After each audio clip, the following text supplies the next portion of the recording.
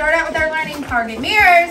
Mirrors. I will know. I will know. I am successful. I am successful. When I can apply. When I can apply. Area. Area. And perimeter. And perimeter. Formulas. Formulas. To real life situations. To real life situations. Mirrors off. Mirrors off. All right, raise your hand if you can tell me what our formula was for area.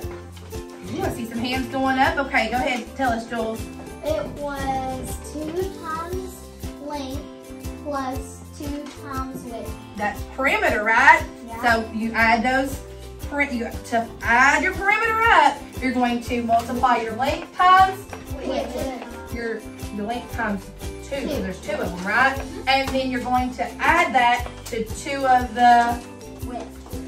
Very good. So that was perimeter. So let's think about what area was. What is area, Palin?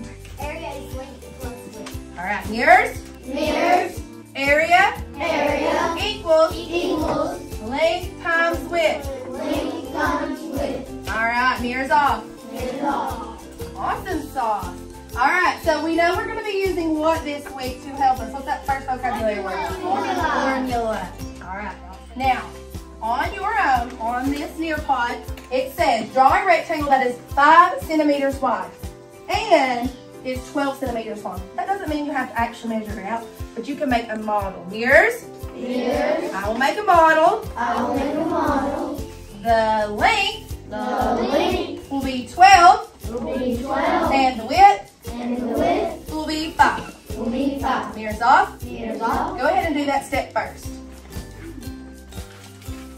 Draw a rectangle where your length is 12 and your width is 5. I want everybody to read that last question with me. Let's go.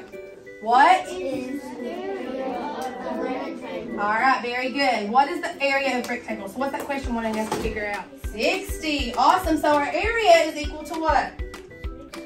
60. 60 what? What was our unit of measurement? 60 centimeters. Centimeters. We're going to put cm for centimeters. Longer side would be our length, okay?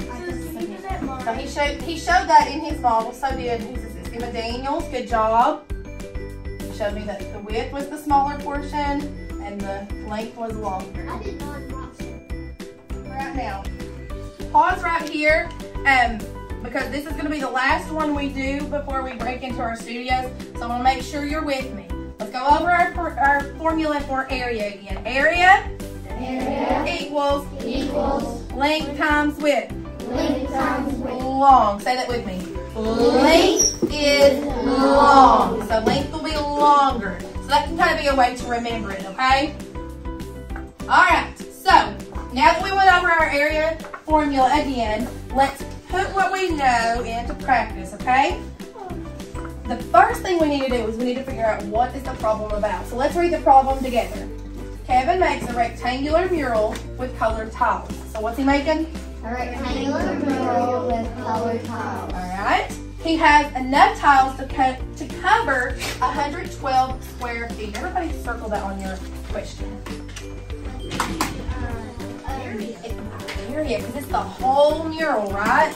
The whole area of the mural. All right, so we know we've got our area, and it says he uses all of the tiles. The mural is how many feet wide? 8 feet wide, right? And how long is the mural? So what's the question asking us? How long is it? So long is, we're trying to find what? We see long, we know we're trying to find the length, right? So we need to know how long is the mural. So that's what the question is about. That's what we're asking. So let's go ahead and write our formula for area. Now let's plug in what we know. Do we know the area? Absolutely, we knew it was 112 square feet. Do we know the length? 8. We don't, do we?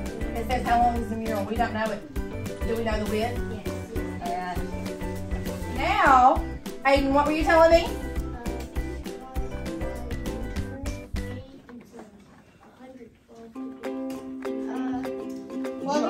Right, you were on track. Absolutely. So we know whatever our length is, when we multiply by 8, we're going to get what? So we're kind of doing the opposite of multiplying. What did I say the opposite of multiplying was? Everybody say inverse. Inverse. And it's like the opposite of multiplying, right? So we're going to kind of do the inverse here. The opposite of multiplying is dividing, so we're going to divide. So let's set that up here.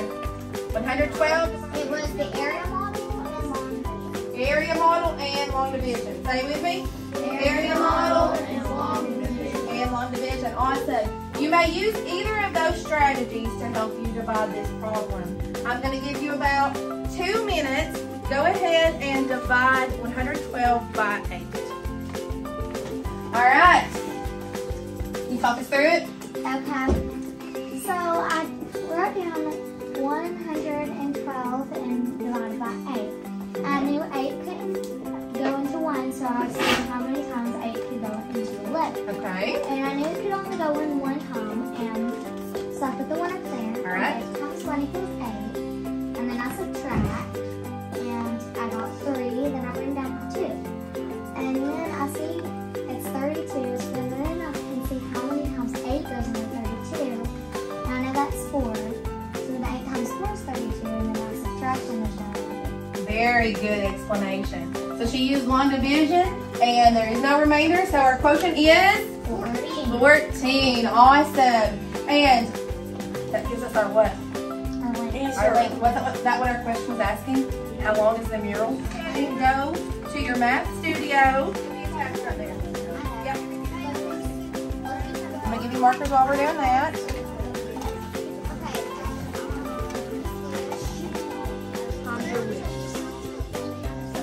And the length is what?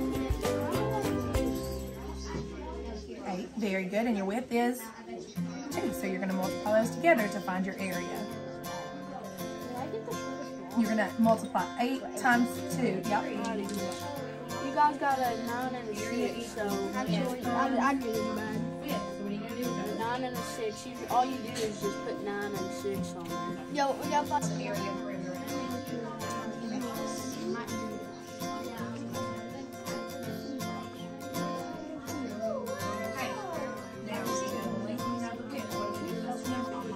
And you're doing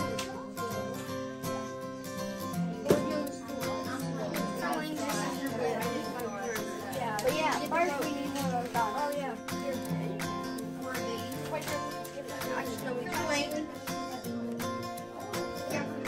And look, the fun thing about this is if you've got the longer side, right?